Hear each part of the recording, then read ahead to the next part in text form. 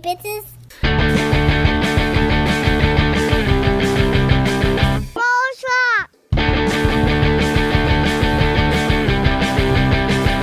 Broadcast. Hello and welcome to the broadcast with Amanda, Shandy, and Colleen. My name is Colleen. My name is Amanda. And I'm Shandy. Welcome to the show, everyone. This is season 8, episode 14, episode number 329, and I only have one question for you. I practiced all week. What's your favorite scary movie? Very good. It's very good. It sounded better in my head. I think it sounded better last week too. Let me try again. What's your favorite scary movie? That Nice. sounds more like the Joker then. Yeah, that was a little angry. Ghostface. That was, yeah. Oh well, they can't all be perfect. Yeah. Exactly. And if you're referencing other movies, then I feel like we're on point. Yeah. There we go. Yeah. And you knew what I meant by the Joker, or at least Amanda did. Yeah, in theme. Yeah. In theme. Yeah, totally. Anyway, how's it going? I am recording from my mom's basement on Long Island. Also in theme. In theme, yes. I wanted to be in Amanda's tonight, but it's probably for the best because you were Yeah. sick. Yeah, you don't want to be here. We're all in various Aw. states of some strange respiratory cold. It's not great. I'm sorry. I hope you guys are feeling much better soon. Yeah, I think I'm the only one that is still feeling. No, I don't want to say that. I think Daniel still has some symptoms too. I don't know. We're all just kind of a mess over here. Oh, So I'm for the sorry. best. Yeah. I hope you have a nice cup of tea. Oh, I got some throat coat. Holler back to theater camp. Oh That yeah. shit works. That shit works. You should have heard me pre this mug of tea. Think I sound bad now. I sounded way worse a half hour ago. Aw. I'm glad that your throat coat is working. Yeah. In 2 of the 3 movies that we watched for this week's episode, throat coat would totally mean a very different thing.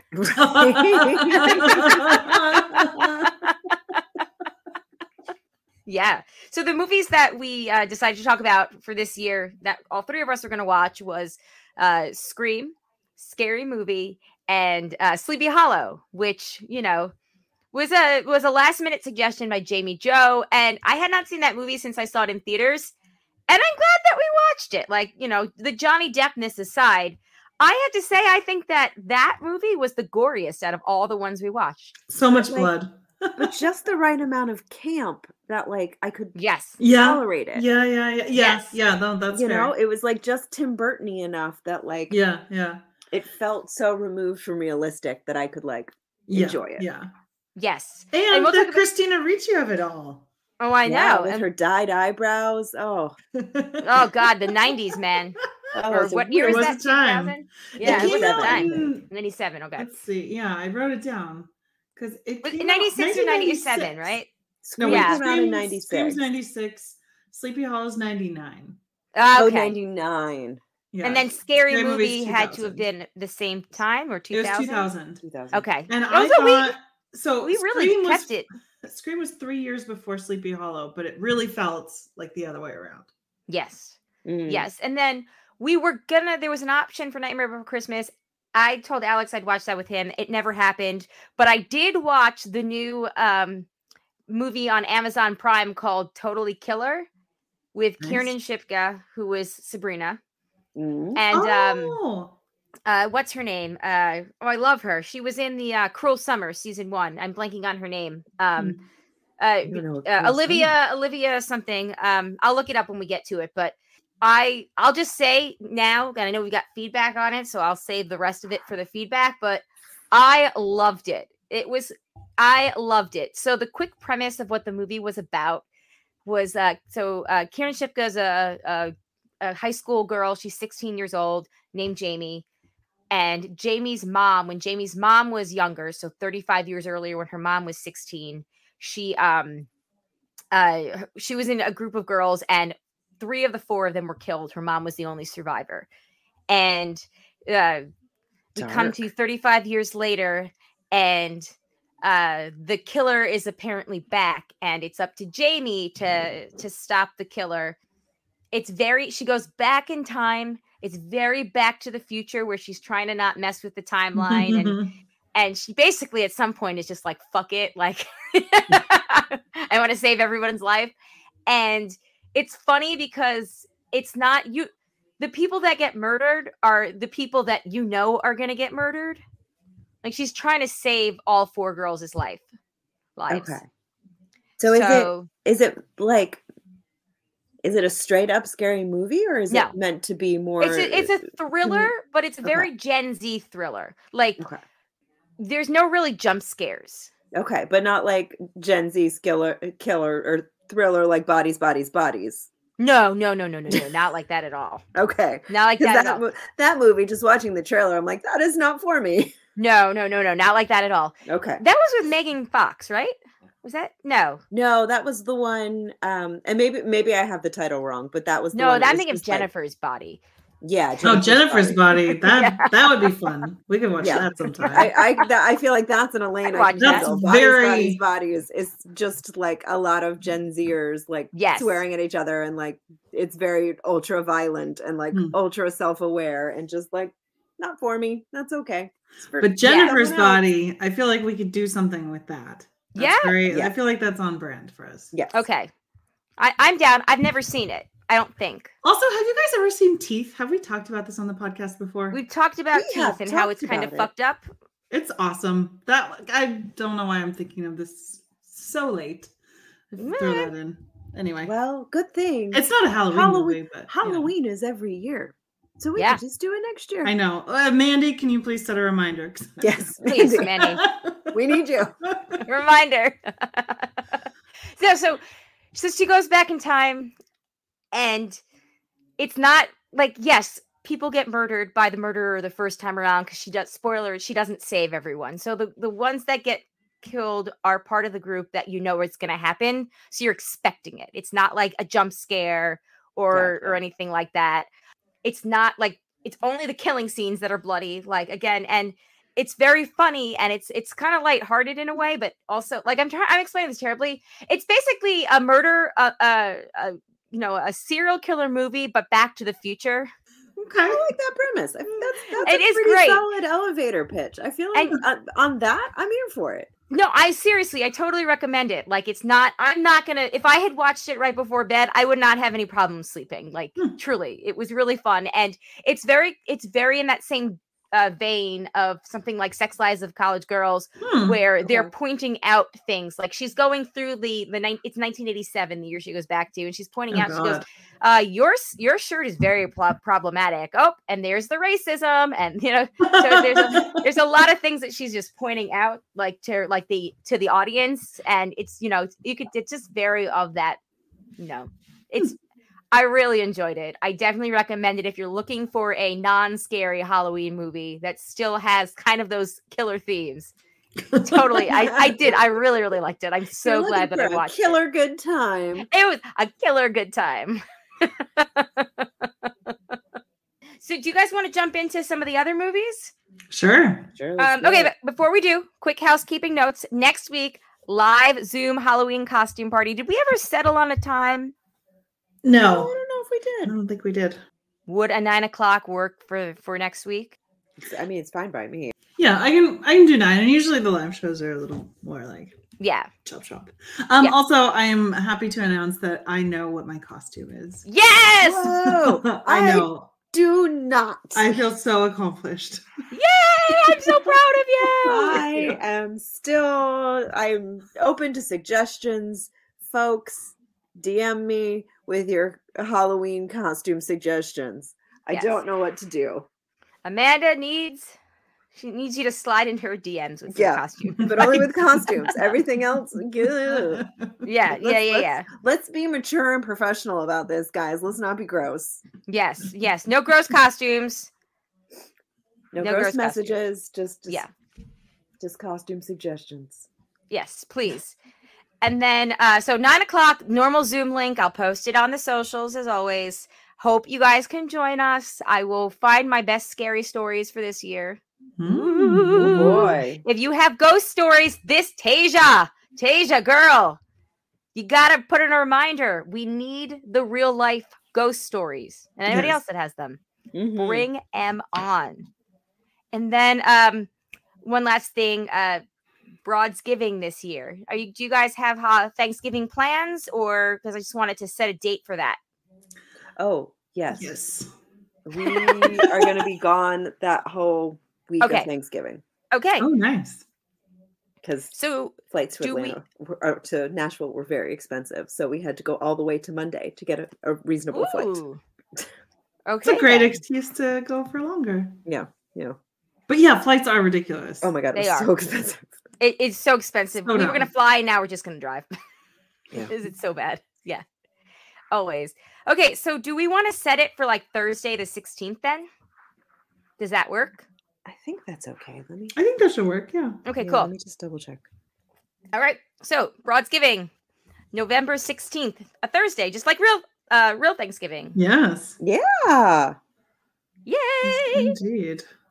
All right. Well, that is a month away. Oh my God. It's a month away from Broadsgiving. Oh my gosh, That's year. Crazy. I can't even. It's flying by too fast. It is. It truly is. It truly is. We're in that time of the year where it's just, it's the 4th of July, then it's Thanksgiving, then it's January. Yeah. Just moves that quickly. And then I'm 40. Yep. I'm 40. Oh yeah, that's coming up. It is coming up. All right. Anyway, moving into the movie section. Okay, let's do it in this order. Let's do Scream, Scary Movie, because they kind of go together, and then we'll finish with Sleepy Hollow. Sounds good to me. Sounds good? Great. Yes. Okay. So, Scream. I loved that movie when it came out, and I kind of still loved it.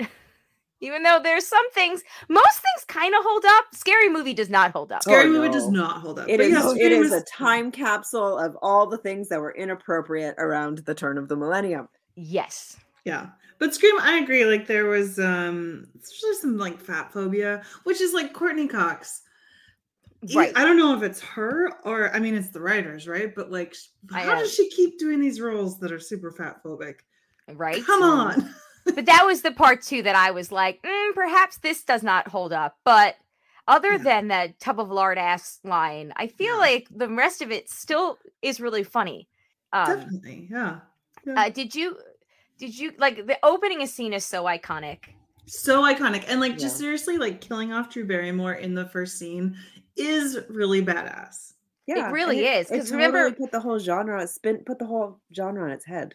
Yeah. Yes, we thought that she was going to be a star of the movie because she's like in the front of the poster. Well, she's on the poster and she's Drew Barrymore.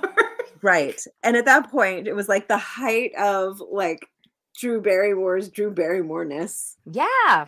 It's kind of amazing that she signed on to do it, So she was originally supposed to play Sydney. And really? Yeah. And wasn't it her idea to be? Yeah, it was her. That sounds vaguely familiar. Yes. And it ended up being her idea to why don't I just be a person that gets killed in the beginning? Wow. And it works. But still pay me full. Yeah. As a star. Get it. Yeah. Because I'm Drew Barrymore. Still bringing people to that movie. 1996. So. Yeah. Of course, the boyfriend's name is Steve. I don't know why I wrote that down, but I think I just was like, it's always a Steve. It's always a Steve. But it's so campy and amazing. Yeah. Yeah. Yeah. So good.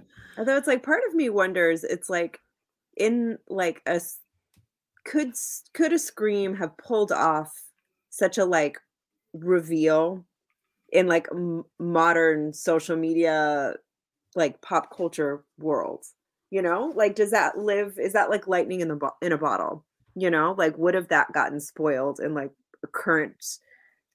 I don't know. There's still some secrets that are pretty well kept. And if they like went full blitz on like a social media campaign, I think that where like she's in like, all of the promos and stuff, I think they could have maybe pulled it off if it wasn't already a thing that had happened. Like if that hadn't happened in a movie 20 years ago, I feel like they probably could have, maybe. Right? Yeah. Like, I don't know. But also, speaking of social media, that's like one of the things that is interesting to watch it 20 years later, because obviously the importance of the landline, like that doesn't work anymore. you know, had to live through it to understand. But even just like, we know everything instantly, and like they still didn't. Yes. So you still have to like go to school before you find out that something happened the night before. Yeah. Versus like nowadays.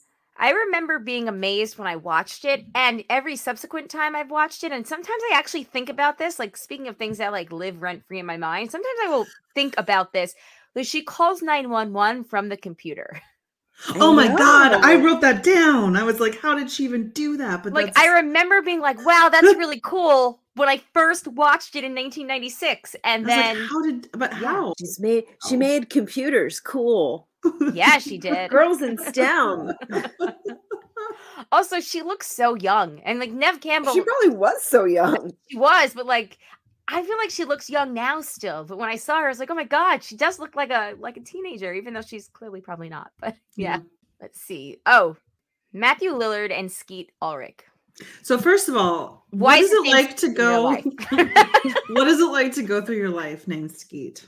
Okay, we both had that.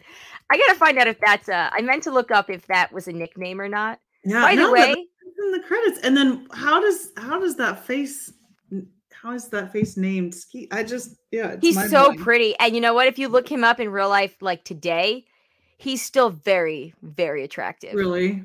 He also picked that name. His birth name is Brian Ray Trout. Trout, huh? Yeah, like the fish. And you're gonna choose to go by Skeet? Apparently. Well, it's certainly distinctive, and we're talking about it. So yeah, I guess. I mean, if it's a nickname you chose and it's like funny, I get. But it's in the credits. Like that's more than just like some of my classmates call me this. That's like you're committed to it. That's that's probably on his SAG card. It is on his SAG card. Yeah. So Skeet is a nickname that originated from Skeeter, a nickname that was given by his Little League coach because of his small stature, and because he was fast as a mosquito. Okay. Does that have anything to do with the Skeeter character in that cartoon? No idea. Muppets? No, like Doug?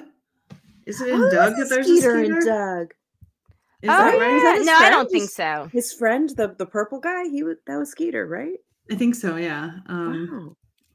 Doug. No, I don't. Skeeter. No, I don't think that it came from Skeeter. I think it just came from him being little and mosquito-like. Yeah. But he's very attractive. Skeeter, the cartoon character, is like bluish green. We'd have to ask Jay and Frank on the color, and has like a penis nose. Interesting. Yeah. So Matthew Lillard, Jay and I met him in real life at Comic-Con. Here's the thing. We used to go to the Omni bar and hang out there. We'd make a point to go at least once because that's where a lot of the celebrities were put up. And that's where we saw George R.R. Martin. That's where we saw Evangeline Lilly. That's where we saw Matthew Lillard. And Matthew Lillard would frequently, we saw him there, I'm pretty sure more than one time at the bar. And he would like hold court there and like talk to people. And it was just like a really like this outgoing dude, right? You can see that. Yeah. And we were just like, holy shit, like Matthew Lillard's sitting 2 people down from us. This is kind of weird and cool. Yeah. But yeah, like just sitting there talking to like people famous and not who came in and just like, overall like being jovial at happy hour. That's awesome. Yeah. So, but that was, sometimes I wish that I would see him now because I think I'd be like, what's the fucking line? Holy shit, I'm ruining my own joke. Oh, I'm feeling a little woozy here. He's so funny in his role. It's pretty awesome. You could tell that they just like let him go at the end and they were like, guys, be as fucking ridiculous as possible. Yeah. There are no rules. There are no rules. No, it's crazy. Yeah. And it's funny because like when you watch it knowing the ending, like it's so clear from the very beginning that Billy is the killer. Mm-hmm. But they did like a good job with every time. It's like giving you just enough reason to be like, okay, maybe not. Yeah. And I think it's very much like the Sixth Sense, It's like you don't see it until they want you to see it, and then you can't. But that first time through, because it feels like it's being set up to be the red herring, and then it's like, oh yeah, no, it's and you can tell when, at least this time around, and I don't know if this was, you know, I was looking for it or not, but like this time around, I could tell when it was Stu and when it was Billy in the Ghostface costume. Oh. Ooh. I didn't even really think about that. Because there's one. Is it like body language or body height? Like what? No. It's just like when they appear, like in the next scene or not. Like, it's definitely Stu as Ghostface when they attack the cameraman and Sid in the car, and what's her name? Because he says. Because Billy says to Stu, "You told me she was taken care of," or something like that. Oh, yeah. It's like, okay, well, you still look dead. Yeah. So then it's like, okay, now you can kind of backtrack. Like, yeah. You know, you can kind of sort of figure it out again. Most of it's probably audience reaching in my part, but well, and like when they try to kill Sid in like one of the first scenes, and then Billy comes through the window. It's like. Yeah, right. Yeah, that's like that was clearly him. That was some good thinking on his part. But I love classic like door on door to lock the door. Classic like teenage girl move. Loved that. All the cell phone stuff was awesome. Do you think they cloned it? Well, I even wrote down some of the lines because they're just so like, you know, old. There's no way his cellular has been cloned. What does it even fucking mean? I have a cellular. You know, it is so. I actually wrote that down too. Going back to my notes, it's so obvious who the killers are. But you're right. There are some amazing lines in this movie, like "Live her alone" and all the Jamie Kennedy stuff, the rules. Yes. I utterly forgot that Jamie Kennedy was even in this movie. I love that Jamie Kennedy is my birthday buddy. That's a nice birthday buddy to have. I think he's my birthday buddy. Oh. It might be Seth somebody else. Hold on. I'm not sure. Might be Seth Green. It might be Seth Green. Shit. That's totally fair. They have a similar vibe. They're probably like a foot apart in height, but like similar vibe. Yes. Okay, well now I need to know. Hold on one second. I have the cast list up on Wikipedia. But in terms of the rules, the one rule that he left out, which is like super obvious after it is Seth Green. Sorry. Oh shit. But the one rule that he left out is that they always kill off the black characters first. And in Scream, there's not even any black characters. So I guess he didn't have to say that rule. Didn't have to say that one. Yeah. Are you sure you're not thinking of this movie? Are you sure you're not thinking of Survivor seasons, Shandy? Oh, snap. Yeah. And then, of course, in Scream 2... It's not funny, but I'm laughing. I'm sorry. Yeah.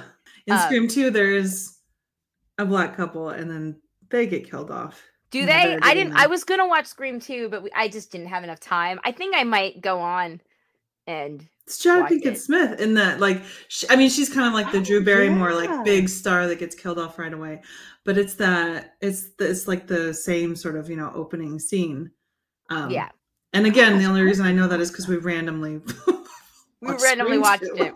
My favorite character in okay. Oh, let me finish Jamie Kennedy. What I was going to say. So my third thought was, I love that Jamie Kennedy comes up with these rules. They're awesome. I still think they apply to horror movies. And he's yelling at Jamie Lee Curtis, is also a Jamie. And at that sequence where Ghostface is behind him, where they're watching, like on the 30-second delay, and he's like, "Go, Jamie! Jamie, turn around! Jamie, turn around!" And it's like, "You're Jamie, turn around." I thought that was really funny. Yeah. Yeah, that's funny. But my favorite character is Tatum. Tatum's pretty great. Yeah. So which one killed Tatum then? I don't know. I kind of assumed maybe it was also Stu, just because he seems to be very active in that party, and when he's asked like, "Yo, where's Tatum?" She goes, "Oh no, she probably got pissed at me and left." Yeah, no, that's true. And he Yeah. One that actually asked her to go get more beer in the garage. Yes, so he would have known that she was in there. No.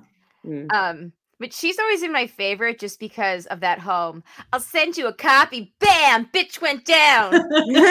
Bam! Sydney, super bitch. Oh, she's great. It's so weird, though, that they're all like partying right after, their classmates have been brutally murdered. Right. And the killer's still on the list. Like, that's the part where it's like, really? And like the parents are out of town. Meanwhile, Sydney is quote unquote apologizing because she's self-absorbed with all this post-traumatic stress. Just like, all of the peer pressure to have sex was not right. Yeah, he's such a fucking misogynist. Rose McGowan, she's the one that got the ball kind of rolling on the Harvey Weinstein stuff, right? Yes. Okay. And this was a Miramax film, so yes, Weinstein's. Yes. As was Sleepy Hollow. Oh yeah, that's right. That didn't even click. Yeah, it's like that was also like a big reminder, like watching these movies, like, oh right, this was like the Weinsteins just like touched everything that came out of Hollywood at this point, whether they asked to be touched or not. Right. Right. It was just like, oh yeah. Mm-hmm. Well, justice for Rose McGowan. She's awesome. You're here. And Fonzie as principal. Oh my God, yes. Yeah, what? He didn't even. The best part about that is he didn't fucking need to die. Seriously, that was.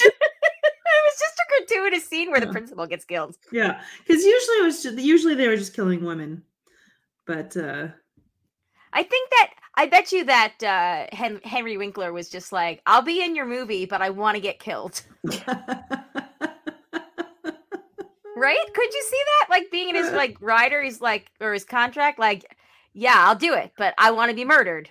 I'm always the Fonz. I want to do something fun. I got 20 years until Barry comes out. So. Dipping a toe.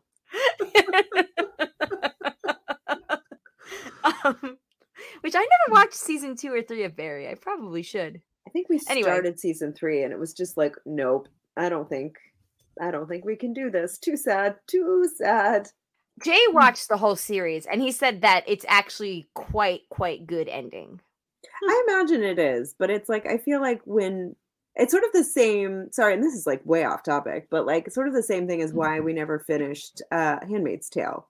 And like at a certain point, like when the season dropped, like it just didn't have the emotional space for it for like season 3 of Barry. It's like, we don't have the time for television, and like I don't need the time I do have for television. I didn't need something that heavy. Yeah, I get it. Trust me, I get it.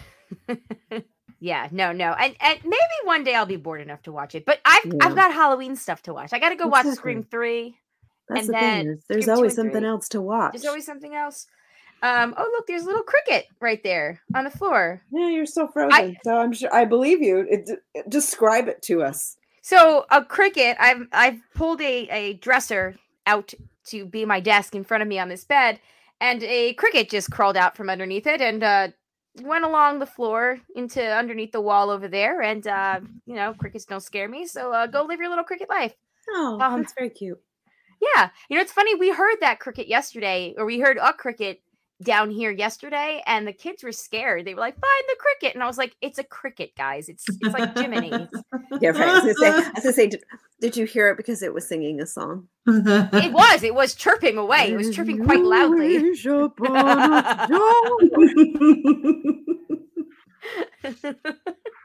Well, now I'm not gonna say I found the cricket. I guess he didn't like what we were talking about because he left. Yeah. Crickets are notoriously scaredy cats. There you go. Okay. Anything else? I'm sure there is so much else to talk about with this movie, but anything else at surface level? We've talked about. Little Liev Schreiber. Shandy, does he have a bigger part as Cotton Weary in the second movie? Yes. Okay, that's why I'm thinking of it. And he's in the third movie. I think we started the third movie, and I think he's in that too. Yeah. Okay. Yeah. He's so little and young. Yeah. What else? Oh, Shandy, Amanda, which one of you just said it's crazy about how the they had the party, because I have this note verbatim. It's always crazy to me how these 90s movies always have the parents going out of town to have and they have a party. Such an era thing. For sure. I mean, we had a lot of parties, honestly, at my house when I was that age. But if people in town had been getting murdered, perhaps not. My mother would have stayed home. But that's what makes it a horror movie, right? It's right. If they're not doing the dumbest thing possible, it's the rules. It's in the rules, baby. I don't make the rules. And it's funny too, because Dewey comes in and is like looking around, you know, because he was told to keep an eye out, and he like jokes about taking away the beer, and then is like, "Oh no, it's fine. Just like don't drive anywhere," which is like, okay, but that's actually not how it works, because that kid's like 17. Like, what? I don't know.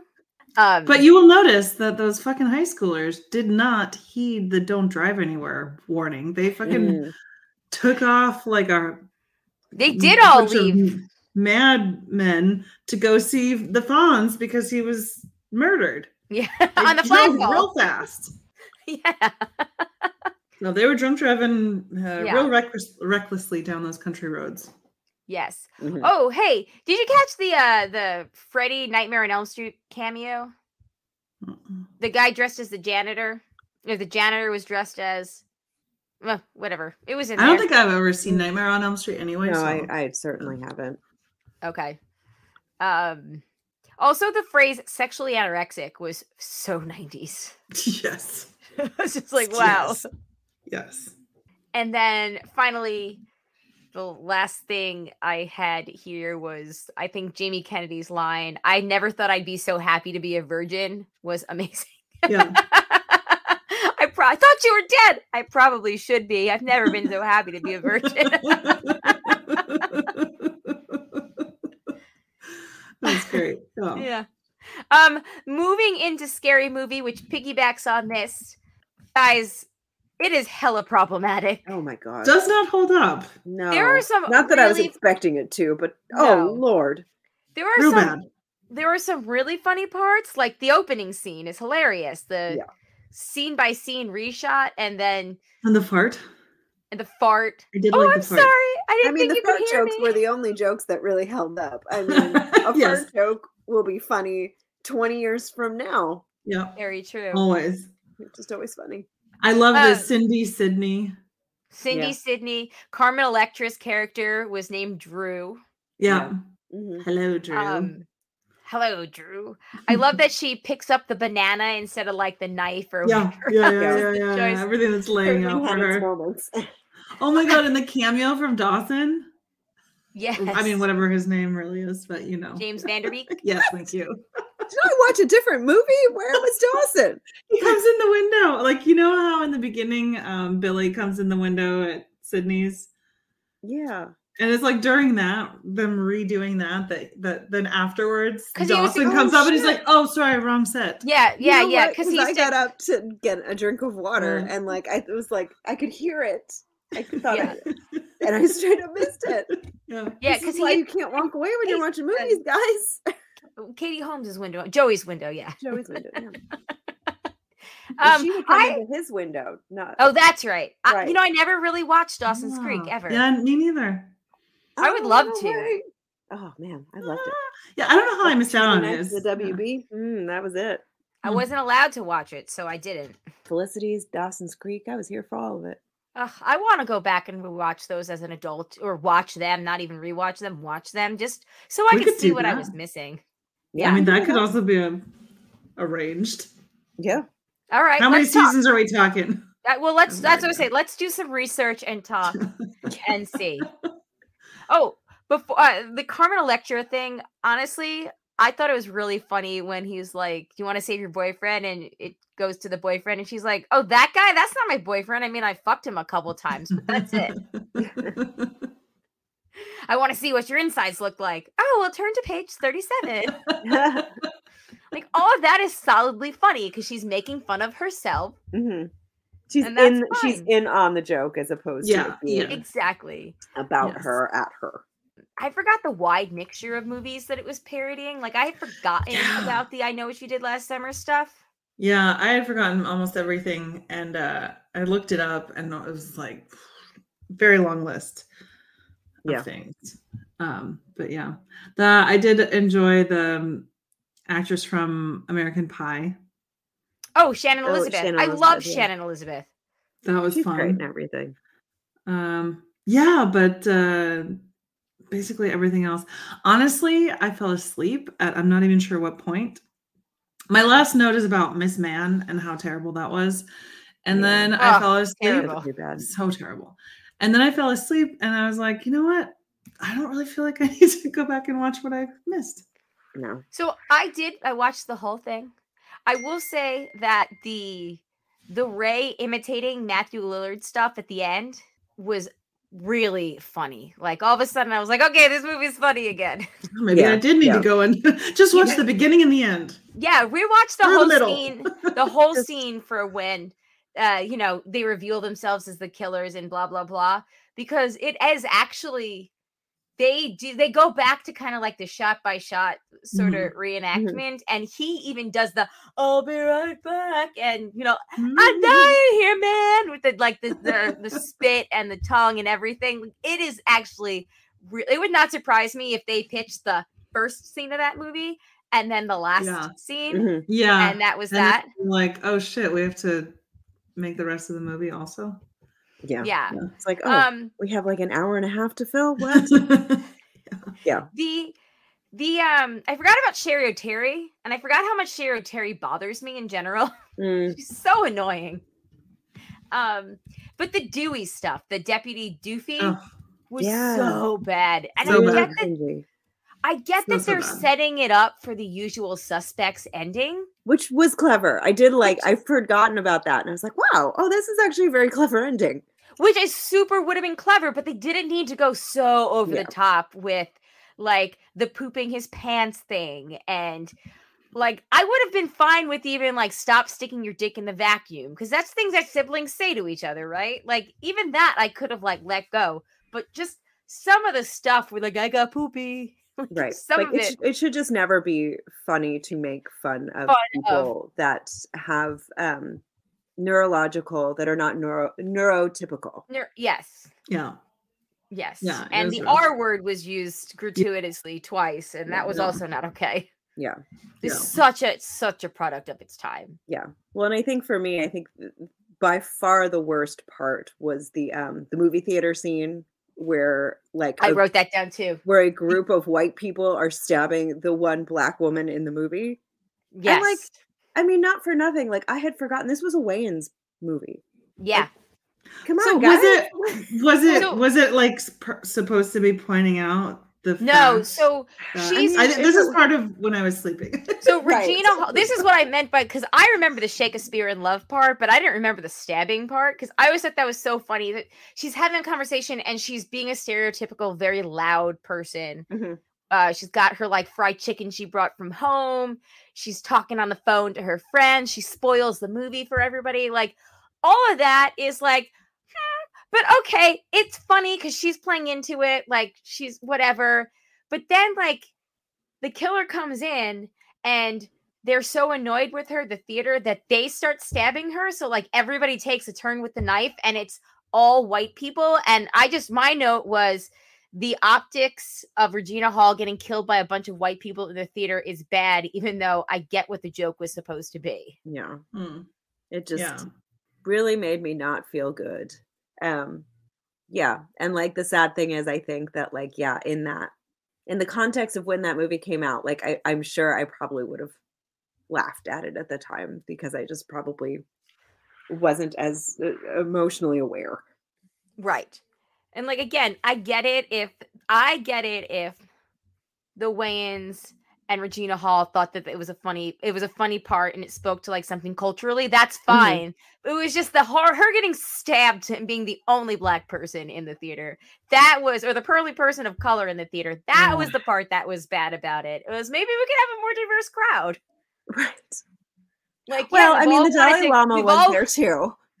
What? The Dalai Lama was also there too. Oh, that's right. The Dalai Lama was randomly there. But he doesn't. Yeah.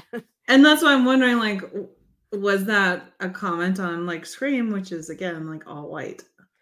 I just thought that it was a commentary on you want to kill people that are loud at movie theaters. Yeah. And again, this is the I think by then I was clearly sleeping.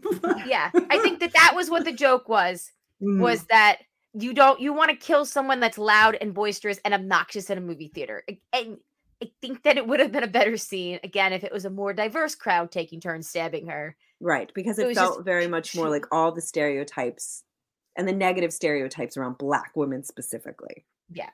Yeah. I did want to say also, going back to the Miss Man stuff again, we don't have to like spend too much time on it because it was that was horrible. So awful. Yeah, that was pretty terrible. I just wrote holy transphobia. Yeah. And what really stood out to me was, like, I think that we have obviously made some progress because I don't think we would get a representation quite like that, hopefully today. Yeah. But there was a line in it about gaining a competitive advantage in a sport. Yeah. That's what Miss Man said. And I was like, holy fucking shit. That is literally like the argument that the alt-right is going with right now to ban trans athletes. So it's like, we've progressed a little bit, but Jesus fucking Christ, not that much. Yeah. Right. That part was bad.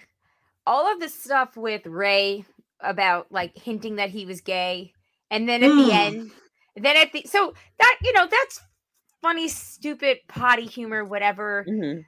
I thought that at the end it was kind of funny that Fake Billy, what was his name? Fake Billy was like, "We're gay and we're running off together."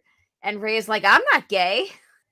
Because that was kind of like teaching a lesson, like never assume. Right. Yeah. Well, it's like introducing the concept of like gender as a construct before that was even really a thing we were discussing. Yeah. But yeah, overall, I would watch the first scene and the last scene. And that's about it. It was like a movie that I'm sort of like, yeah. But I'm glad it was short. I'm glad it was short. I'm glad I rewatched it because now I won't hold it with the fondness that I had before, that having seen it 23 years ago when it came out. I don't think I've seen it since theaters, but now I know. The was up part with Ghostface getting stoned, that was kind of funny too. But, right. I mean, there really were like those sort of touchstone message, like just time capsule moments in that movie. Like it did sort of touch on like everything that was like so utterly absurd about those type of movies at that time. But yeah. Oh, one more thing. Principal Squiggles. That was Squiggy from Lenny and Squiggy from Laverne and Shirley, which is spoofing that Fonzie was the principal in Scream. Wow. Look at you. Yeah. I used to watch Laverne and Shirley on Nick at Night, so I knew Lenny and Squiggy. Yeah, Nick at Night. So when they said Squiggles, I was like, oh yeah, I forgot he was in this movie. Yeah. Oh, Amanda, did you catch who was the actress that got killed in the garage door? Yeah, sure did. Okay. I can't think of her name, but Marissa Jarrett Winokur. Yeah, she was the original Turnblatt. What's her first name from Tracy? Tracy. Yeah. So I thought that was fun too. I was like, I know that girl. Yeah. First I was like, is that Heather Matazzaro? And I was like, that is not Heather Matazzaro. And then when I looked it up, I was like, oh yeah, she looks exactly like herself. Yes. She's also in What We Do in the Shadows. Yes. She's the wife of their friend. Oh, the neighbors? The neighbors, yeah. Oh, okay. Yeah. So she's been in a couple. I don't think she's been in the most recent season, but she had been in like the past couple of seasons. Like she'll pop in for an episode. Yes. Okay. I forgot about that. So for you non-musical theater nerds, she has done other things. Yes. That scene was also terrible because that was another like just completely uncalled for joke about weight, but whatever. Right. Yes. Okay. Moving into Sleepy Hollow. 1999. 1999. It felt like 1999. It felt like maybe even older. I mean, really, Scream felt more new than Sleepy Hollow. I love Scream. I just have to say, like, it's great. It's pretty great. It was a pleasure rewatching that. We're a scary movie. It was a pleasure hate rewatching that as I went on. Can't go home. Exactly. But okay, Sleepy Hollow. That was way different than the other two, obviously.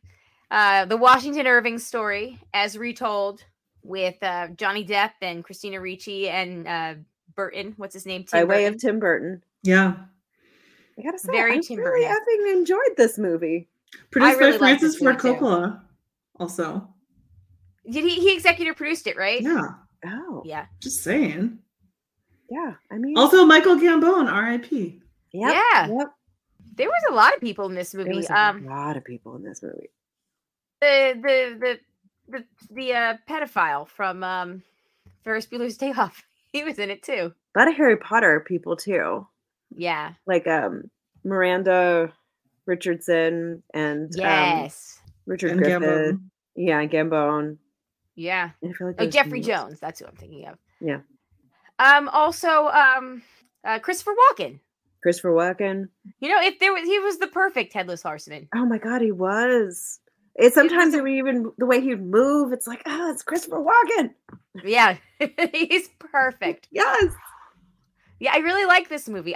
Again, this is one of the ones Scream I've seen a whole bunch of times, just not in a long time. This is another one that I'd only seen in theaters. I'm so glad we revisited it. Do you guys agree with me? So we were talking about the Johnny Depp of it all over text, and it was weird to watch a Johnny Depp movie, but he's so young and he talks differently that it was before he had kind of gotten his Johnny Deppness, I guess, or whatever. Yeah. It was like watching a different person act. You were able to remove yourself from it being Johnny Depp. Yeah. I just, problems aside, I think Johnny Depp is never better than when he is in a Tim Burton movie. I agree with that. I just like how Tim Burton directs him and what he brings to that style of film. Yeah. But I agree. It's he was just so young and utterly removed from himself that it was I'm watching Skeet Ulrich. They look similar at that era. Seriously, yeah. I would just like to say, because I had to Google it, because I was struck by it, there is a 17-year age difference between Johnny Depp and Christina Ricci. Oh, yeah. She's so obviously still a child. Yeah. But oh my God, all the ladies' boobs. All the boobs. All the boobs. I have a question. I don't know if it was a Tim Burton movie, though. But maybe somebody out there can answer this, or I could just Google it afterwards. So this is supposed to take place in New York of 1799, starting out in NYC, but then they go a little upstate. 2 days journey upstate. 2 days journey upstate. Did they fucking walk there? Sleepy Hollow is an hour's drive. It's not that far. Do you first have to build the carriage yourself? That was my whole thing. I was like, God damn, did he crawl there? I didn't understand. But they get places faster in Game of Thrones and they go across continents. But only in the last season. Okay, but here's my question. In 1799, did in the state of New York or New England in general, did we build stuff with the half timbered buildings like they did in Europe? Because that is news to me. If so, I could understand that. Wait, re-ask this? I was not prepared for an architecture question. Wait, that was not where I thought you were going with this. Please do elaborate. Keep going. The half timbered buildings that you think of medieval Europe. You think of it's with the wooden beams and where the second floor is out further than the bottom floor because you only pay for the land on the bottom, and so then you go out. I'll send you a picture. So that's the kind of architecture they had, and I was like, did that really exist in the colonies? Actually, that would make sense. Probably not. It was probably more sort of your standard New England colonial home? I don't know. Up over there though, because it was in New York, and New York was a Dutch colony, so it would make sense if they were going to follow those similar, like relatively newly established. But you figure so it's the end of this, 1700s. So you figure the Dutch have been there for over 100 years at that point. True, but I don't know. It would make sense that they would still be remnants of that of that style around. I would imagine that it's probably Tim Burton loves the whimsy and probably went with that. I would agree with because it is more whimsical. I would probably put money on that. Yes. I sent you a link, and if you scroll down, you'll see what I mean. It's okay. Because that's there were houses like that in the thing, and I was like, so there were. I would also agree that I would agree with Amanda said that he said to his set designer, like, find me something that looks magical and upstatey. Right. They all have British accents. That again, at that point is, how far removed were we from the British accent? I feel like all period dramas, everybody just has a high T accent. So, okay, two things really quickly. I just Googled if there were half-timbered construction, if there was in the US, in New England. And Google says that half-timbered construction traveled with British colonists to North America in the early 17th century, but was soon abandoned in New England and the mid-Atlantic colonies for clapboard facings and East Anglia tradition. So I think that Tim Burton's set is historically incorrect, but that's fine. We're talking about a movie where there's a headless horseman. That's okay. So he basically said Hollow is a 2 days journey away from New York City. So it's removed from reality here. Create an artistic license. Artistic, yeah. He basically said to them, he was like, upstate New York, but make it $16.99. Right. It's supposed to be $17.99. I know. Yeah. Okay. So the other thing, speaking of accents, I went on this YouTube rabbit hole the other day about accents, and there's this video I watched with this guy that's my favorite rabbit hole to go down. Yes. No, for real. Please continue. He's this incredible, he has all this, he says oh, I'm not a linguist. And it's oh, yes, you are. The shit that he explains. Anyway, and he does all the accents, and he has this video of English accents from 1400 to cool. British English accents, I should say, which, as he says, there are many different ones, obviously, in England, but anyway, from the 1400s until modern day. And when you get up to the 1700s, it fucking sounds American. It's you can hear when it was oh yeah, that's when we broke off. And that at that point, there are features of British English accents, which obviously and that's why. And then we were, geographically isolated for a while. So we just kind of stayed, which is what happened with the French accent in Quebec. Totally wild. But anyway, it's fascinating. In that video, I truly do find this stuff very, very interesting. There's a guy that used to do Wired videos that similar, and I just enjoy it. Yeah. Okay. Yeah. I will. Cool. Right now, I feel left out. I want to check this out. I'll send it in our group chat so both of you can enjoy. Listen. Yeah. I bet you Alex and Zachary would both love to hear this video too. Watch this. A, because it's a screen, and they really don't. They're not that picky. And B, because they're both kind of into that stuff. But getting back to the film of it all, I love the poster that says "Heads will roll." Oh, also very 90s. That's so snappy copy. Everything needs a catchphrase. Yep. Tagline. So, did you guys see this movie was, I think, the goriest out of all the ones we watched. Yeah. Did you see the ending coming? I didn't until maybe 10 minutes before it happened. Interesting. Okay, because I knew there was a catch, but I had forgotten who it was. Yeah, I mean, I figured it was too easy when he was leaving, but honestly, even when the Johnny Depp character figured out that it was a person that was controlling the head, even that I was wait a second, how did he figure that out? Or was I just not paying attention? I don't know. Then I just went with it, but I think he figured it out because the horseman kind of kept skipping over him and was very focused on the person that he needed to kill. I think he figured out like, oh, he's being programmed. Right. He's not coming for me. Like because it happened like twice before he made the connection that like he interacted with the horseman twice before he was like, okay, he's being controlled because I've been in his space twice and he hasn't gone after me. Yeah. Fair enough. Then what else? Obviously, Christina Ricci is awesome because she's awesome in everything. I did have a question though. How is it that in such a religious environment she was allowed to practice witchcraft? Just like pretty openly. Because she was white and rich.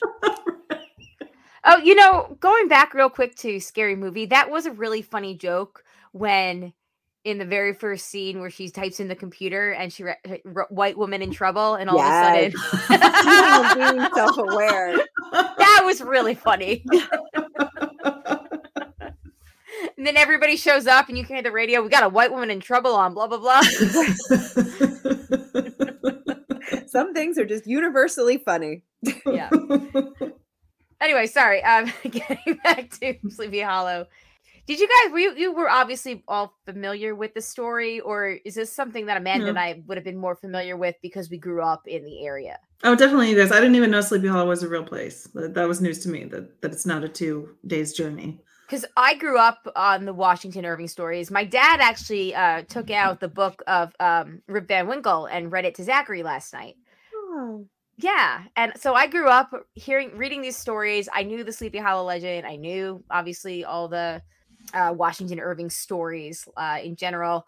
We went to the Sleepy Hollow area, did the hikes. There's a when I was a kid, when we were kids, there was in the tourist center, you got like a checklist and you go to all the places that like Rip Van Winkle was, like where he allegedly fell asleep and where the fairies were and this and that. So, and you go to the waterfalls. So I just from my childhood was familiar with these stories. Obviously it was artistic license to make the horseman controlled by Miranda Richardson, but I was just wondering if you guys were as familiar with the general tall tales as I was. I've never read the original story, but like I remember we had like a children's version of it growing up, and like I remember like the Disney version of it. The cartoon. Like Mickey was Ichabod Crane. I remember watching that.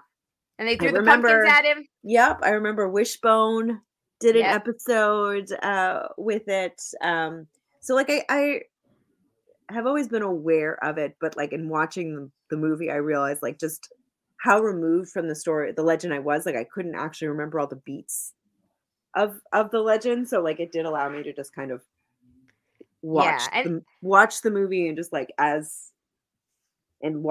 the story unfold, because I couldn't remember like what the source material was. Yeah. And they took a tall tale and they expanded it and gave it like an actual background. But I'm glad that we watched it. I really forgot how much I liked this movie. I know Johnny Depp has his issues. I feel like I was able to separate myself from that without being like, oh my God, I'm a Johnny Depp fan again. Like, I think I can appreciate a piece of art for what it is. Also, I already paid for the service, Max. These were all on Max, these 3. So right. It's not like I gave them any money. Right. Nobody got my dollars. Yeah. Well, except the HBO Max executives, but no. Yeah. Well, yeah, there's. No, I gave Christina Ricci money. Love me some Reach. Yeah. Mm-hmm. No, it is. I mean, it's the age-old question of, can you separate the art from the artist? And it's really easy for me to take a hard line on that when it's just like somebody or somebody's movies who I don't like anyway. Like fucking, what's his name that the French love? Woody Roman Allen. Polanski. Woody Allen, yeah. Oh, Woody Allen. What about both? I just know that we've talked about this in relation to your feelings on Woody Allen before. So yeah. Like I don't like his movies anyway, so it's really easy for me to have like a very like hardline opinion on it. But it's true that it's a little bit, and I would say like it's also a little bit different than like, for example, I can understand if there's like an artist like Picasso, for example, going back to Nanette, it's maybe easier, although like Picasso's hard too because I mean, because nothing's made in a vacuum, and just like everything that influenced and blah blah blah. But I think it's easier to talk about an artist like Picasso and like maybe enjoy somebody else's artwork versus a movie where it's like there's a lot of different people that went into this thing. Yeah, you know, 100%. A lot of different influences. Like, it's not like Johnny Depp isn't the only actor that is in the movie. So, but yeah, I mean, totally fair if somebody doesn't want to watch it for that reason. But right. It's a personal choice. It's a personal choice. Exactly. Johnny Depp clearly has a lot of issues going on with, including substance abuse and in desperate need of, and what? Domestic violence. Yes. Violence. Just to name a few. Just to name a few. So I don't want to think that we're endorsing Johnny Depp. We're not endorsing Johnny Depp. We're also watching a movie that was made more than 23 years ago. Yeah. 24 years ago. Yeah. Right. Yeah. But to Shandy's point, like, it wasn't like written, directed, starred by a one-man show Johnny Depp. Like, right. And it's not like well, I was gonna make a J.K. Rowling joke, but I'm just not. So we're just not. Who, her? Yeah. She who shall not be named. Yeah. Right. All right. Any last thoughts on Sleepy Hollow before we take a quick break and move into the feedback? Oh, I will say I wasn't a fan of the very end when the Headless Horseman kidnapped the evil stepmother. Oh yes, not a fan of like the undertones of what that implies. Yeah, that's fair. Yeah, that was also so 90s. Yes. Yeah. But other than that, it was fun. Yeah. The blood was insane. Oh, but it was like just the right amount of camp. Like, it was so it was so good. Yeah. And like it just it checked all the boxes of like why I enjoy like a Tim Burton movie. I could listen to a Danny Elfman score all day long. Like, I enjoyed it like a lot more than I thought I was going to. Yeah. And going back to the camp thing, if you're going to make a scary movie that's not a horror movie, it has to be campy. Yeah, I would agree with that. A suspenseful movie. If you want to make a suspense movie that's not a horror film and you're not going full artsy on it, then you got to have a good level of camp. Yeah.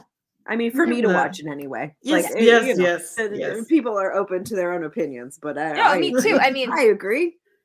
Look at Scream. Scream is a fucking campy, scary movie. It's awesome. Mm-hmm.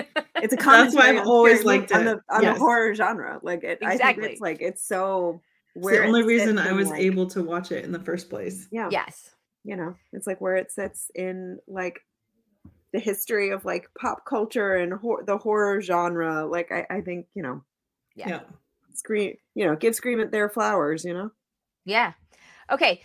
Next Halloween, if not sooner, Casper. Yes. Yeah.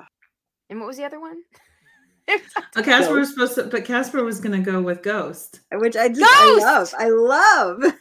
I mean, I think we should just do that. January. We're doing it for January, everybody. Yeah. Casper and Ghost.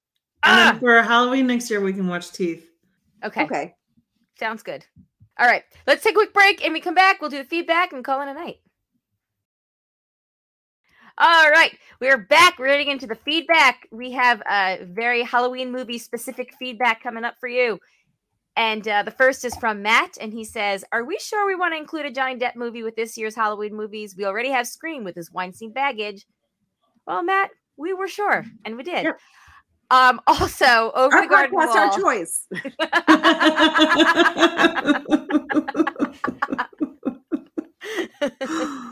I think we did a good job addressing both, though. Over the Garden Wall, definitely. Yes, we're going to do that. We should do Nightmare Before Christmas rewatch for its upcoming 30th anniversary. Sorry. 30th? Wait. That was 30th. That was me fainting on the floor and trying to pull myself back up. But we really should do, yeah. Well, why don't we just use it for our Christmas movies? We could. Seriously, fucking cut it off. A little bit of both. A little bit of both. 'Cause the season, always. Unless there's a Christmas Prince this year that we have to continue. Oh, shit, guys. If there's a Christmas Prince, we drop everything. or a princess swap. Yeah. Oh my God. If Vanessa Hudgens is back to her Christmas shenanigans. Oh man. You know, I will say I would never wish for it again, but I do have fond memories of our very first COVID year because since we were all at home all the time and I feel like we really had 25 days of Christmas. Oh God, we watched so many Christmas movies that was the best. It was. I still love the one with Mark Paul Gosselaar. Oh yes. Oh, that one was so good. Which one was that? I can't remember, but Mark Paul Gosselaar, I'm here for it, and I remember that there was one that he was in. Wasn't that the one that was like Groundhog's Day but Christmas? Was that the one? The 12 Dates of Christmas? Something like that? I don't know. I have to watch it again. I don't remember. The Emma Roberts one. That was Holiday. Holiday, you're right. That was fun. That was fun. Too bad she's also apparently a crappy human being. Yeah. Oh, no. Things. Yeah. She sucks real bad. It does. All right. Let's see. Matt also says, I just finished Totally Killer on Prime. It was a fun time. Basically a slasher movie by the way of Back to the Future. Kiernan Shipka goes back in time to try to stop a slasher from killing her mom and her friends in the 80s. There's blood, but nothing gruesome. Scream is gorier. Plus, female filmmaker of color. Nice. Yeah. I will have to check it out. Truly, it's a really fun movie. It's a really fun movie. I love the way you told it. Like I'm here for it. Yeah, Matt did it way more succinct and better than I did, but here we are. Yeah, the cricket's back. The cricket must like what we're talking about. When you wish upon a star.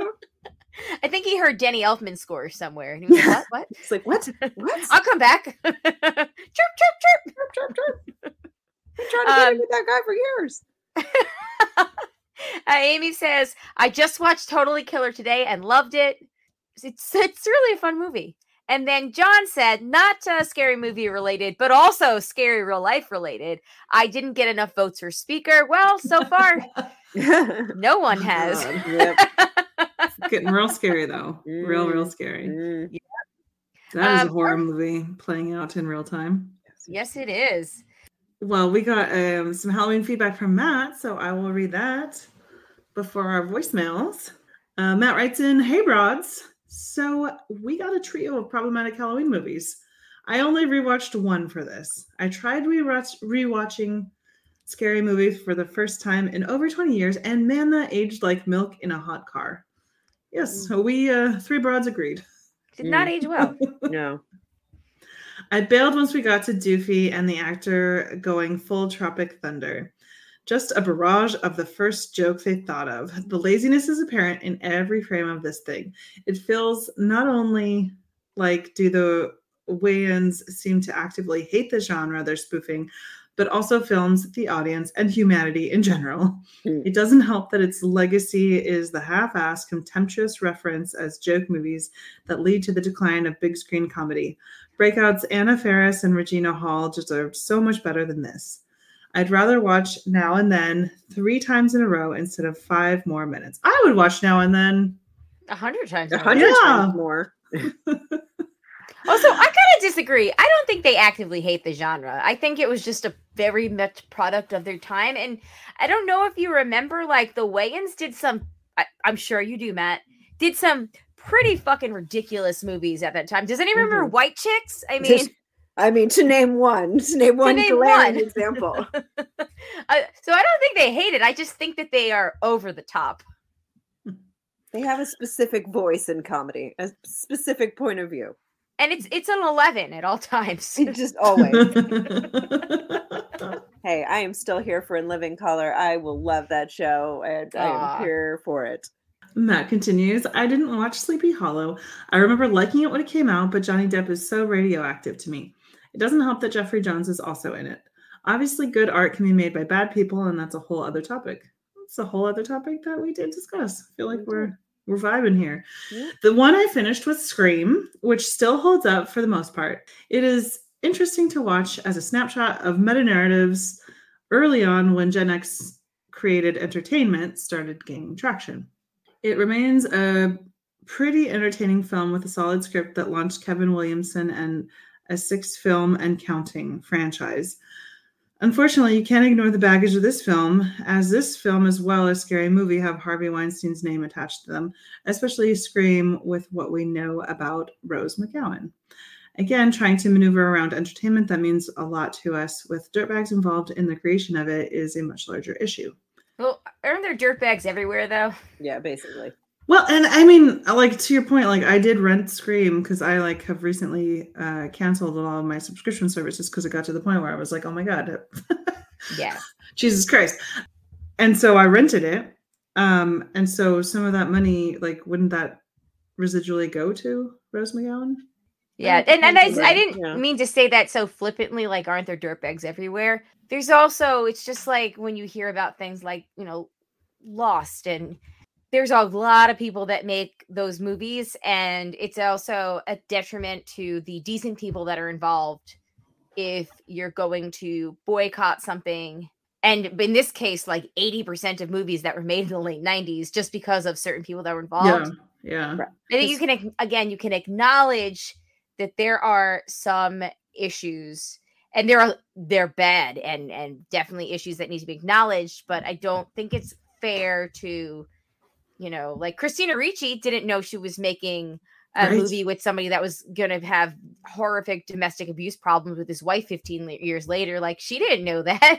Right. Yeah, right. It's nuanced, right? You know? It's yeah. Like, I mean, I think you know, do these things with a caveat. Same with Harry Potter. Sort of, like, Zachary's loving the books. And that's really, he already owned the books. So there's my caveat. What does it serve? Who does it serve boycotting? Like, is it, you know? And to the point of Harry Potter, like, I think there is kind of a difference between, like, going back and watching for the first time, in my case, or rewatching a movie like Sleepy Hollow because we want to talk about it in this larger context. And, you know, at the same time discussing the problem of Johnny Depp versus, for example, like if you're making a casting decision today, like they were for Rowling's like newest stuff, right? Then like maybe you don't cast him, but they did anyway. Right. There you go. Exactly. Perfect. There is the nuance. And just like the cricket that's staring at me still, just let your conscience be your guide. We're really killing it on the bringing stuff back around. Everything is tying. We're tying up loose ends. I'm on fire with Long Islandness. Yeah. All right, Matt continues. Yes, land the plane. I hope Colleen liked Totally Killer. Apparently, I've forgotten to mention Netflix's Fear Street trilogy, which was a fun, slightly gory throwback based on the R.L. Stine books. Yes, I loved those books. I loved me too. Out of those books. Same. And when you were putting out suggestions, how did I forget to recommend Megan, the sleeper hit from January with the killer doll? Is that how you pronounce it? Yeah, Megan. Yeah. Okay. If you haven't caught that one, Prime and Peacock, it's a fun time, and PG-13. There is an unrated version with a little more splatter and swears, but it is 95% the same. I heard Megan was a really fun movie. Nice. Yeah. Well, at least there's stuff for next year. Weird trivia. Between Screams 1 and 2 and Scary Movie, 3 actors who would play the parents on Riverdale pop up. Marisol Nichols, Veronica's mom, Lachlan Monroe, Betty's dad, also in Totally Killer, and of course Skeet, our boy Skeet. Skeet Ulrich, Jughead's dad. God, guys, I really have the hots for Skeet Ulrich now. He's handsome. And according to you, he's still handsome. That's why I suddenly like feel all the sweats for him. Like, I'm like, oh my God, this man is still attractive. And the hair was so like 90s. I love the hair. Yeah, totally. Okay, and then Matt has one more note. Usually this is where I bring out the milkshake ducks, but we all know the deep dark secrets of those movies, and they all suck. So here's something weird in case you missed it. LA TV station KDOC decided to have a New Year's Eve show hosted by Jamie Kennedy. I've only seen 6 minutes of highlights, and oh my God, this thing is a glorious train wreck. Everything goes wrong, including the countdown to midnight. Shannon Elizabeth is also there, and he includes the link to YouTube and signs off, Matt. I will put that link in the show notes. I feel like I've seen clips of this. What year was this? Did this happen? Because this was 2012. Okay. 2012. Wow. I will look through some of this later because I feel like this would be pretty funny. Plus, I really like Shannon Elizabeth, and why not? I hope she's not problematic too. Yeah, don't meet your heroes. All right, well, let's go finish this show on a high note from Greg. All right, so we've got 3 voicemails from Greg. Let's just see how they play. Here we go. Hello, Amanda, Shandy, and Colleen. Just wanted to call in some feedback about the movies you guys are going to be talking about on today's episode. Out of the 3, Scream is definitely the one that I know the most. In fact, it's my favorite horror movie, maybe ever. I think so. I mean, it's a slasher, but I know some people say it's not scary, but I think it is, especially with Scream, because as they say nowadays, it's always somebody you know. But so I'll get back to Scream in a second. The other 2 movies, Scary Movie, I saw back in the day, and I actually watched it in the past year. And honestly, I don't really remember much about it beyond the was that. I'm sure there's more I remember, but like, I don't know, it just felt kind of dated. Like a lot of those like parody, spoof, like comedies, movies. A lot of them just kind of come and go. I mean, it was really funny back in the day, and I did enjoy watching it again. But it just kind of comes and goes. It's not anything I'm going to go back to probably for another 20 years or whatever. Sleepy Hollow, I saw as a kid. Don't remember anything about it, so I've got nothing to say. But back to Scream. I could talk about Scream all day, but I'll try to keep this to one voicemail. We'll see how I do. The Scream, like I said, it's one of my all-time favorites, if not my favorite horror movie. I think the big things that stood out to me when I first saw it, I didn't see it in theaters because at the time I was only 10. So within a few years, though, I did see it. It was before I turned 17. It's been a handful of years. But I did see Scream 3 in theaters, so I saw the first one by then. I think that was 2000. Anyway, I think the fact that it wasn't just one killer, it was, sorry, I guess, spoilers. Spoilers, sorry, I should have spoiled myself. The fact that there was 2 killers, not one, I guess I won't name them just to try to be nice to anybody trying to avoid spoilers. Sorry, though. But that was a really cool twist. And just the moment that the killer, the first one, comes out, and we all go a little crazy sometimes. Or, oh man, did I just mess up the line? Anyway, no more doubting myself. I'm just gonna go with it. Maybe it was odd. Darn it. Anyway, that was just a cool reveal. I'm like, it's so surprising because he'd been quote unquote attacked, so you thought he definitely wasn't. Then everything just turned, and that from that moment on, I mean, the whole movie is just incredible, but from that moment on, like the ending is just so good, and revelation after revelation about motives and stuff like that. It was just so good. Not even to mention, obviously, like anybody watching it now may not quite get this, but the whole intro to the movie being Drew Barrymore, she was all over the posters for that movie back in the day. Everybody thought she was going to be the star. All right, so keeping it to one voicemail was a total failure. So, but I said I really wasn't paying attention when I got cut off, so, oh well. So I think I maybe got into the part where I was talking about Randy. I loved Randy as a character, as another fellow movie guy, and just the structure with the rules and stuff. Even though it changes from film to film, I always enjoyed that, hearing what the new rules are for each film. For this one in particular, obviously it was the classic rules. Don't see, I'll be right back. All that, and if you have sex, but obviously Sydney lucked out that even though she had sex, she was able to kill the killer. I don't know why I'm still trying to not spoiler it. It's 27 years old. But I guess that's all I'll say on that. I've already rambled enough. Like I said, I could talk about Scream all day. I've loved learning about behind the scenes stuff, and it's very interesting to me, that whole aspect of it. And when it gets movies like that blow up, it's always fascinating to learn about. But all right, I'll let you go. I think I've rambled for 6 minutes now. So bye. Bye. Bye. Greg has one more. We'll get to that in a second. But before we do, we all have very similar thoughts about Scream. Yes, indeed. I did forget to mention the line that is also in Scary Movie, we all go a little crazy sometimes. It was a great delivery by my new boyfriend. My new boyfriend, Skeet. Skeet. I'm pretty sure that's also a problematic thing to say right now. Nowadays, right? Did you guys see the Pete Davidson "I'm Just Ken" spoof on SNL this week? I saw it on their Instagram. Yes, it's so good. It's so fucking hilarious. Yeah, I love the part where he says people online still call me Skeet because of someone who I can't name legally, and then Kanye's picture pops up online. Okay, anyway, sorry. I thought that was very funny. Yeah, we all go a little crazy sometimes, Greg. You're right. Mm.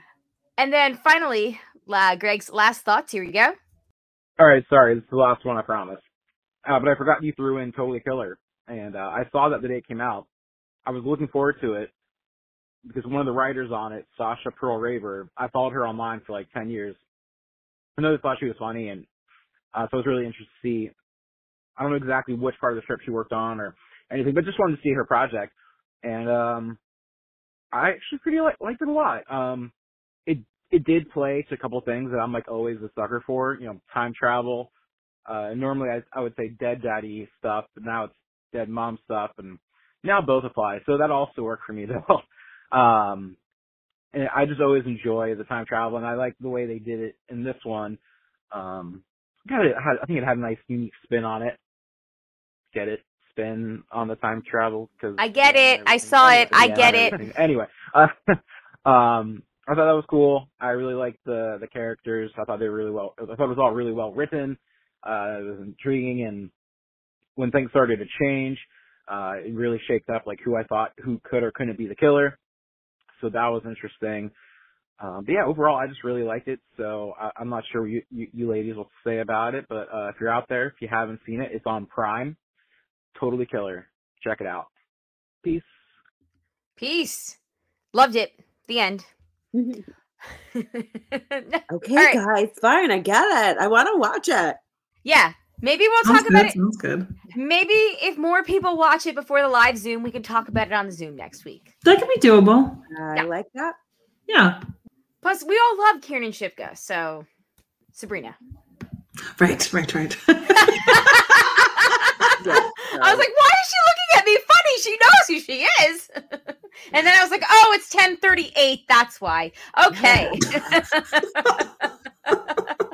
Well, I've never known her name, so I heard it the first time when you said it earlier in this episode. Yeah. We also had one last bit of feedback that we got from David Gott on Facebook, and he says, I have never seen any of those movies. As a matter of fact, I've never seen any of the Scream movies. To which I say, I'm sorry, what? Yes. I couldn't believe it. Yeah, if you made it this far, you have to at least watch Scream. It's so much fun. It's not even like a scary movie. It's just a movie that's a commentary on scary movies, and people die. But you go in expecting people to die. Yeah. The end. Unlike a 1 to the fucking Ring, this is not the Ring. Oh God. Yeah, no, not for me. Not for me. Yeah. Nobody's crawling through the TV. No, thank you. No, there's a death by TV, but there was, and I was thinking about that too. Like, I don't know if that would work today because TVs are not like that anymore. No. But there's still something else, like a giant speaker system or something. Death by Sonos, okay? Yeah. It could happen. All right. Well, on that note, thank you guys so much for the feedback on scary movies, Halloween movies. Love all of this. I plan on keeping going. In fact, I'm going to watch whatever was referenced earlier that I forgot already. And I really want to watch that Fall of the House of Usher show. That is like the new It thing too. I hope we all see you on next Tuesday, which is the 24th, right? Whatever day it is. On Tuesday, 9:00, in costume preferably. If not, that's fine. We just really want to hang out with everybody. So hope we'll see you then. If you have any feedback, even if you can't make it next week, thebroadcasters3@gmail.com. Give us a call, 331-276-2373. And if you want, it may be easier to record a message on your iPhone, and then you can just send that attachment, which is what Desiree does when she sends voicemail. So that also is an option too. If you don't want to do the call, you can just, sorry. There's no time limit. Yeah. A voice memo won't cut you off. Yeah. So that's a good, I feel like that's a life hack for feedback. If you want to, whatever. Otherwise, call the number. That's cool. It keeps us from losing it. So that's cool. Do that too. However you feel comfortable sending us feedback. Send us feedback through your preferred channel of communication. Exactly. Thank you to the patrons, especially the ones that contribute a certain level, and that'd be Eckhart, Rigner, Maggie the Magnificent, Joanne with the Plan, and Ed the Creepy Poopy Head Mailman. Thank you guys so much. Check out the other shows on the network, Rumblecast After Dark. Jay was just on the most recent one, which was, I think, 225, because Nick wasn't there, so he filled in for Nick. We have Survivor with Jamie, Jack, and Colleen is back, and The Amazing Race with Jack and Cindy is back. And if you're catching up on Ahsoka, they just finished, Owen and Rue's Barbecue just finished talking about Ahsoka. So all of the things. And if you become a patron, even at $1, it still helps everybody out. So thank you. We each get like 20 cents if you do that, but that is like so appreciated. Indeed. It really is. It really is. No. I'm just kidding. No, it is appreciated. I'm not kidding about that. But anyway, on that note, we'll be right back.